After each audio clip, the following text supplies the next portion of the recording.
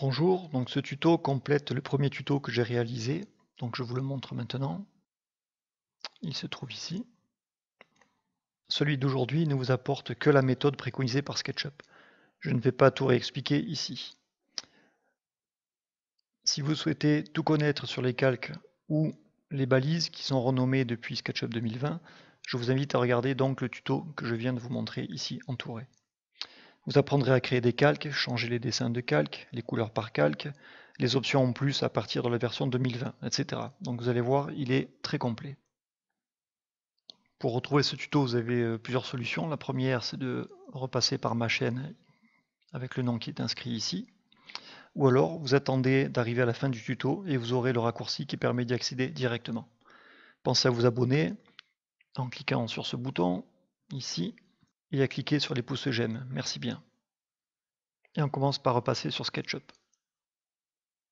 Dans le tuto d'aujourd'hui, je vous explique comment utiliser au mieux les balises en évitant les erreurs. Je n'ai pas suffisamment parlé de la bonne pratique à suivre dans l'autre tuto, mais ce n'était pas vraiment le but. J'aurais dû le faire certainement. J'utiliserai le mot balise et pas calque car c'est la nouvelle version de SKETCHUP, mais pour les anciennes versions, dites-vous bien que le mot balise, c'est un synonyme de calque. C'est parti, donc voilà les différentes étapes.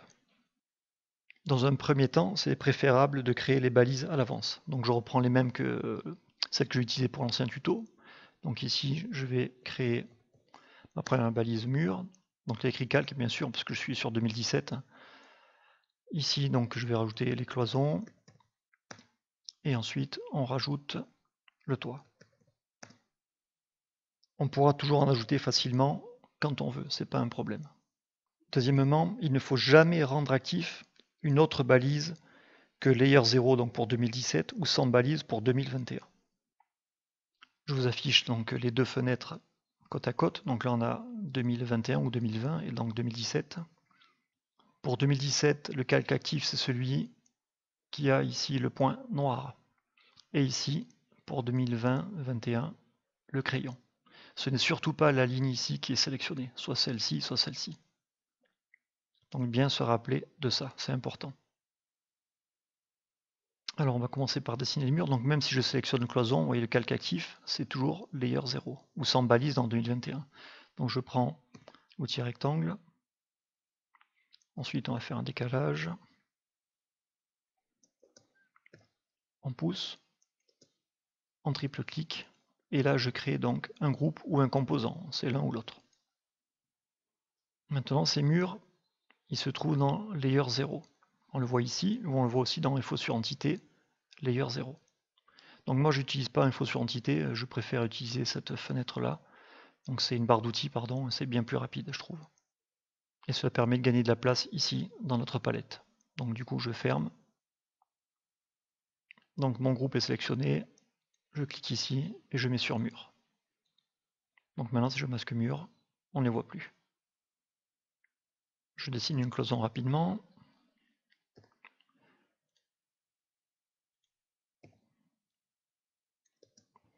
Je la sélectionne, donc triple clic. Je crée un groupe ou un composant comme d'habitude, et là je la mets donc dans cloison. Et pour finir le toit, donc je trace un rectangle. Je trace un point milieu, que je déplace le long de l'axe bleu. Je prends l'outil rectangle et je ferme le toit par-dessous. Triple clic, crée encore un groupe, et là je change de calque, et je le mets donc dans toit. Donc vous aurez compris que quand j'utilise calque, c'est balise, hein, forcément. Donc là je viens de le faire plusieurs fois, donc excusez-moi. Au final, toutes les entités qui m'ont permis de dessiner mes murs, ma cloison et mon toit se trouvent dans layer 0. Et en revanche, les trois groupes que j'ai créés se retrouvent chacun dans leur propre balise qui est ici.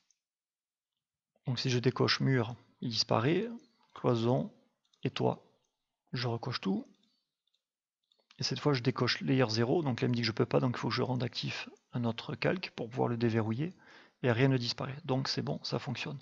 Ne pas oublier surtout de remettre actif la balise, donc layer 0 ou sans balise. Je peux vérifier encore ici, et en prenant, donc là on ne le voit pas dans la vidéo, mais on coche couleur par calque. On voit bien donc que j'ai toutes mes couleurs, donc ça marche. Si je déplace le toit, on va voir la cloison qui est d'une troisième teinte. Donc là les couleurs se ressemblent un petit peu trop, mais on voit dans l'autre tuto comment changer les couleurs ici de nos balises.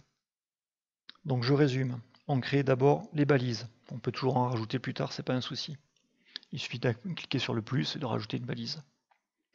On laisse layer 0 ou sans balise actif, donc il faut bien cocher le point ici, ou sur 2021 on a vu il y avait un stylo ici.